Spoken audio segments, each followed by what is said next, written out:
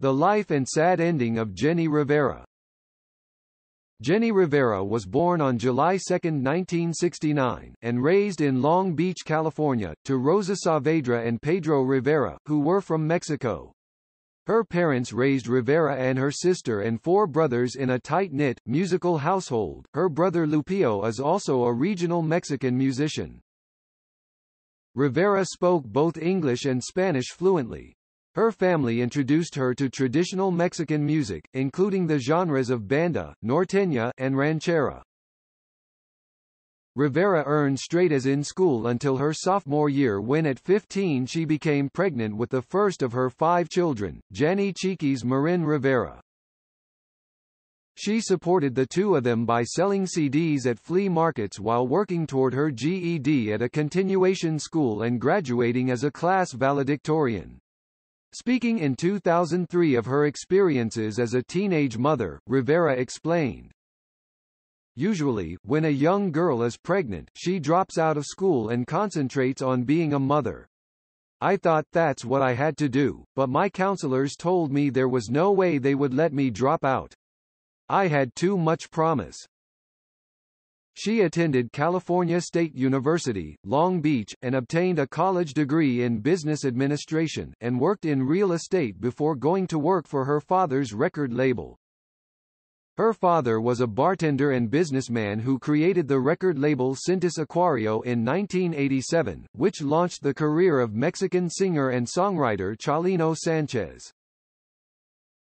Rivera was introduced to music in 1992 when she recorded as a Father's Day present to her father. She made more recordings and signed to Capitol EMI's Latin division.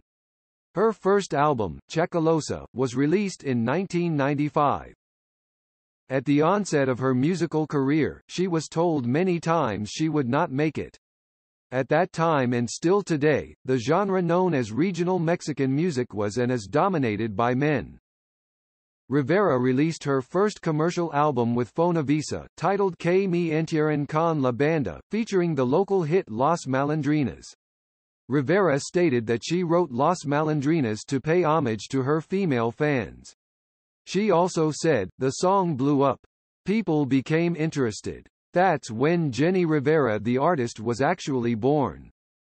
In 2001, she released the records Déjate Amar and Se los voy a dar en otro, which garnered her first Latin Grammy nomination for Best Banda Album. She became the first American-born artist to be nominated for the award in 2003. Her 2003 release Homenaje a los Grandes was a tribute album to female Mexican singers.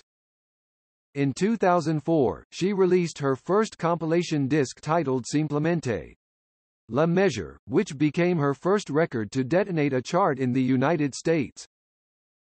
She began to attain more substantial success with the record Parandera, Rebelde y Atrevida, released in 2005, which peaked at number 10 on the Billboard Top Latin Albums chart. Since its release, it has been certified double platinum in the Latin field by the Recording Industry Association of America.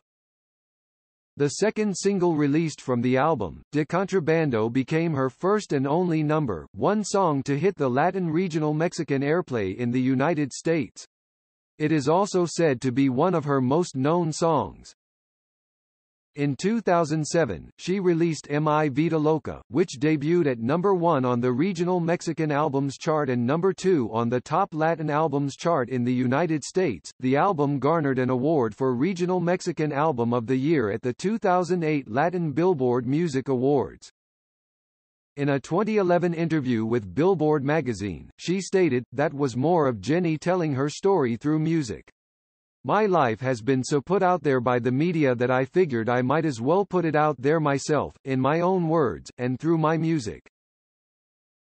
I wanted to clear up speculations about my private life." The album also garnered Rivera her first Lo Nuestro award for Regional Mexican Female Artist of the Year, an award she would dominate for the rest of her life. The same year she released La Diva en Vivo, a live album that consisted of songs recorded with a mariachi band, which garnered her second Latin Grammy nomination for Best Ranchero Album. Her 10th studio album, Jenni, released in 2008, became her first #1 record on the Billboard Top Latin Albums chart in the United States. The album led Rivera to win her second Lo Nuestro award for Banda Artist of the Year, becoming the first female act to win the accolade. A feat that currently stands to date. In 2009, she changed course and recorded her first full mariachi studio album titled La Gran Señora, which garnered a Latin Grammy nomination for Best Ranchero Album. It peaked at #2 on the Billboard Top Latin Albums chart in the United States. In 2010, she announced she would be going on tour to promote her latest album La Gran Señora. At the end of the tour, she released La Gran Señora en Vivo, a live album that consisted of hits in banda and mariachi. It debuted at #8 on the Top Latin Albums chart in the United States. She recorded the album and became the first artist to sell out 2 back-to-back nights at the Nokia Theater in Los Angeles, on August 6–7, 2010. At the concert, she announced she would be recording Joyas Prestadas, which consists of 11 cover versions, with the first album being recorded in Latin pop, while the second was recorded in banda.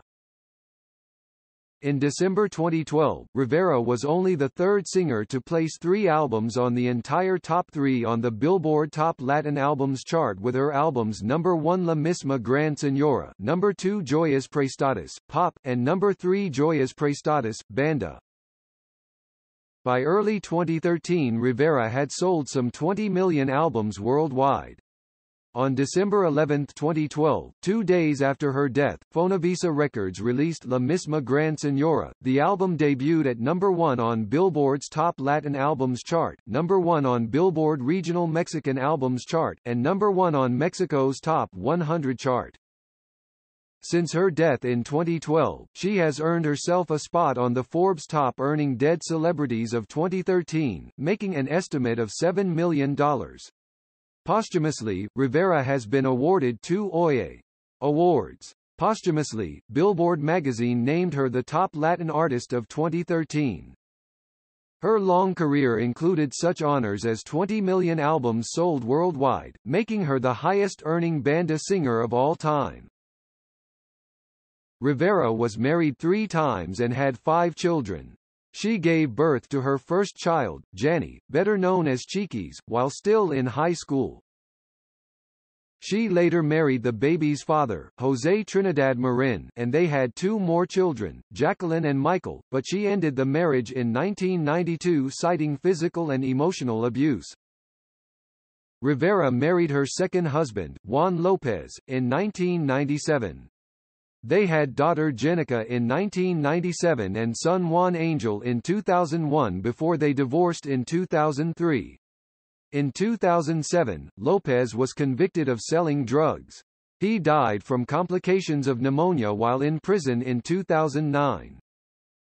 Rivera's third husband, baseball pitcher Esteban Loaiza Rivera, married baseball player Esteban Loaiza in 2010. They filed for divorce in 2012, just months before her death, but it was never finalized.